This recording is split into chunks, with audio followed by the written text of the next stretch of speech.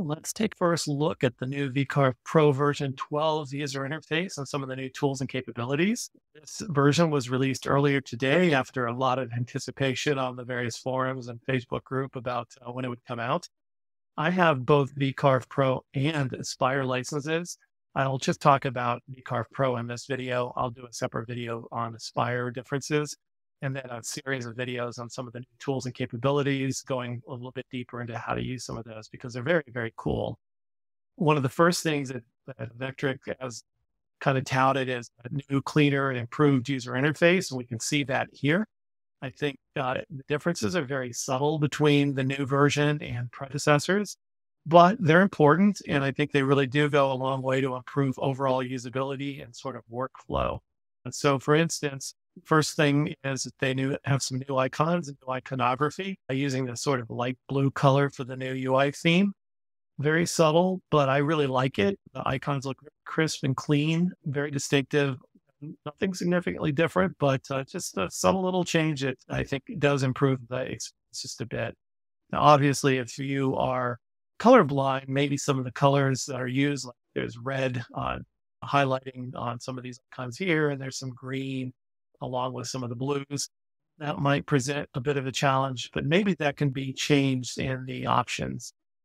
So before we dive in, one of the things that I prefer to do, I don't like having my design tools over on the left-hand side of the screen and then the tools for generating toolpaths and things like that on the right-hand side of the screen. And by default, when you install VCarve Pro 12, this is the layout that you get. So what I do is just simply click on the title bar here. And let me just rearrange my primary window a little bit the way I normally like to work. By default, when you install VCarve Pro, and this is also true for Aspire, you have most of your modeling tools and vector drawing tools and other component management things like that, clip out, are all over here on the left-hand side in the set of tabs. And the tools that you use for actually generating the toolpaths are located over here in the toolpath. And so typically you'll have these two panels, one on either side of the screen, and find maybe like me that you go back and forth bouncing quite a bit. And I prefer not to work that way. So what I do is simply click and drag the tools over here to the left-hand side. So both of my panels show up on the left, and I pin both of them so they're always there. So they're not constantly coming and coming. Pin both of my panels so they're always showing up when I launch VCarve. And you can make this the default setup. Go up to Edit, Options, and then you'll see Save Tab Layout. By default, this would be no, so change it to yes. And Save View Layout. By default, this is no, change it to yes. And then from that point forward, every time you launch VCarve Pro, it'll come up showing your toolpaths and your design tools over here on the left-hand side. Just kind of a personal preference, but I do find it a little more convenient for me and the way I work to have everything over here on the left. So with that out of the way, now let's jump in and do that first look at VCarve Pro version 12. We've talked about some of the minor differences in the user interface here. There are some others. For instance, now there's a sheet drop down here. So if you have multiple sheets, they would appear in the drop down. You simply select one and it'll immediately show in the view. And you could add a new sheet here.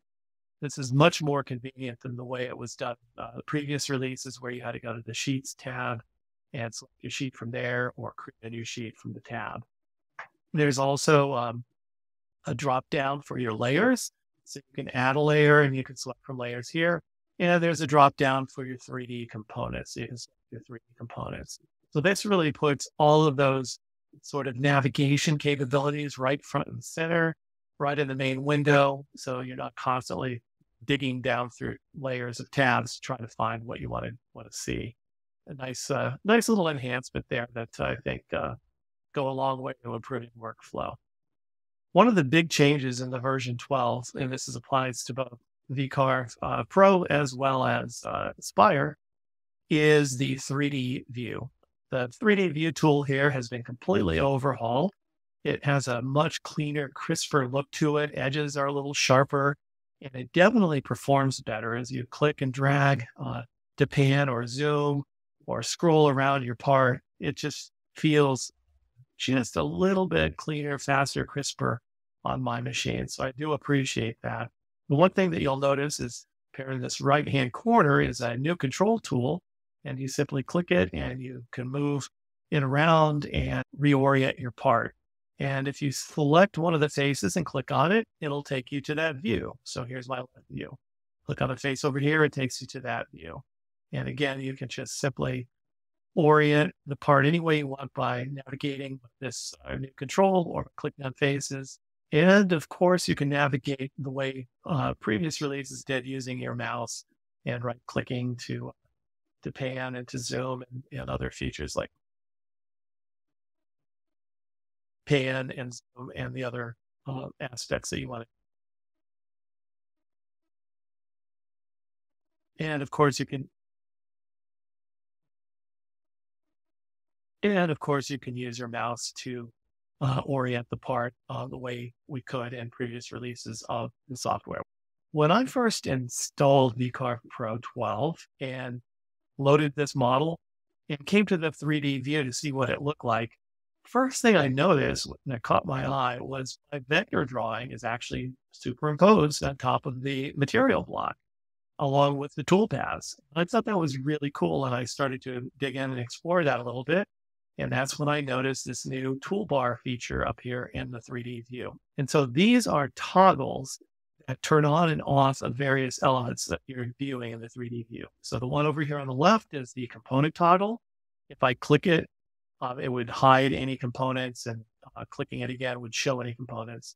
This particular model doesn't have any 3D components in it, so it doesn't have an effect. The next one over, though, is vector toggle for displaying the vectors. And so I click on that.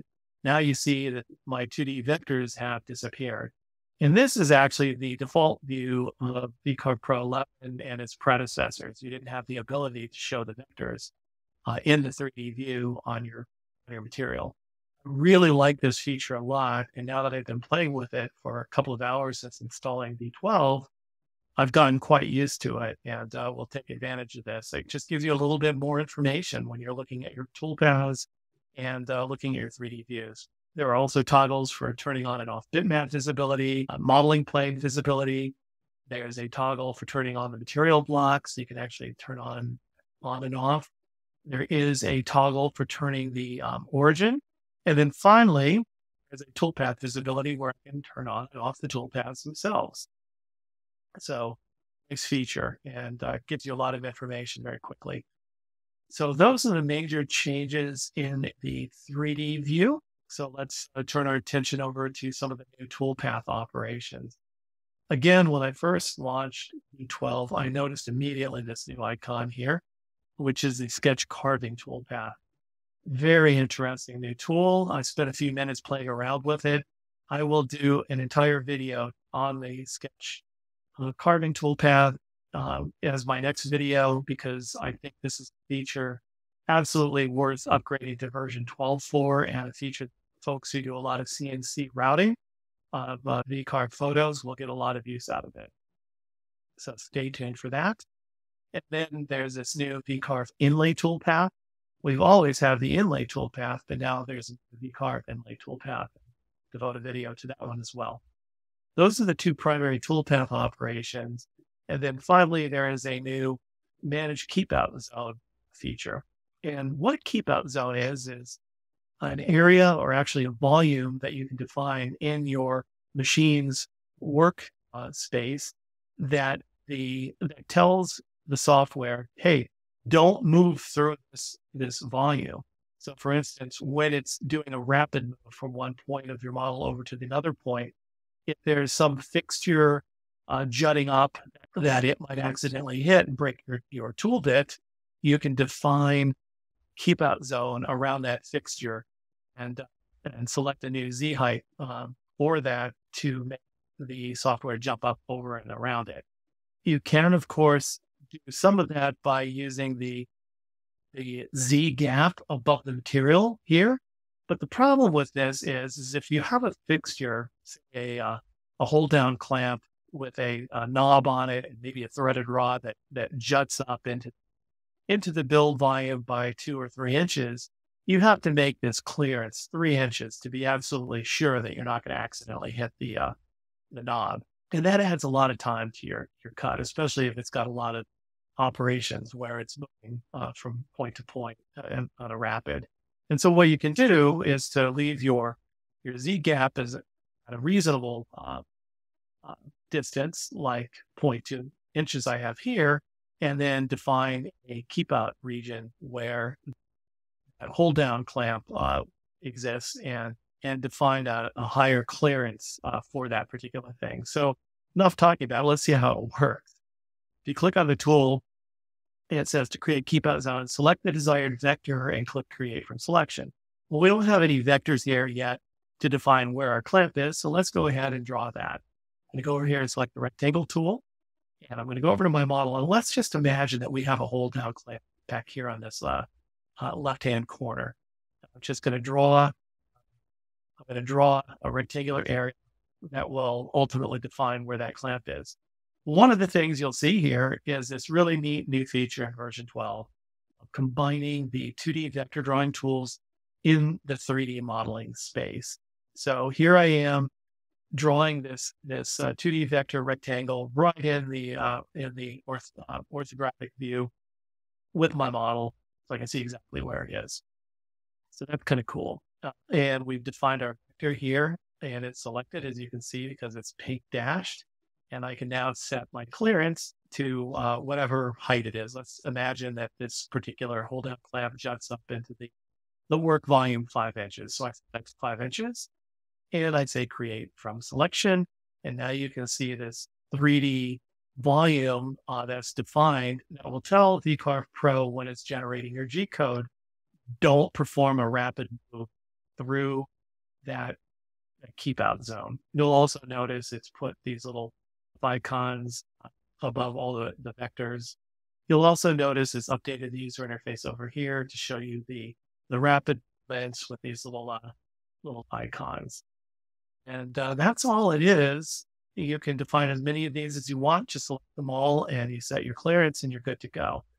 You'll notice when you close this, it disappears and all you get is your vector outline. Thought that was a little odd because really what you want to see is a 3D version of your keep out zone. And there's no toggle for turning that on and off here in the toolbar. However, if you go up to the view menu, there is a draw keep out zone 3D view. Select that and now it'll show you that in your 3D view. I don't know why they didn't add a toggle button here. Perhaps that will come in a future release because I think that would be quite useful. So for now, I'm just going to keep that view set to show the 3D keep out zone and be done with it. So that's about it for 3D view and some of the new features there. Finally, there's a new 3D cross section tool. I haven't really played around with this much, but I will be exploring that later today and tomorrow, and probably ultimately a video on that. That's really the only major change I've seen in the 3D modeling tools in VCarve Pro. There's nothing significantly there. There are some other changes in the Aspire version, though, and we'll get into those in some other videos. So that is it for a first look at the new VCarve Pro 12 user interface.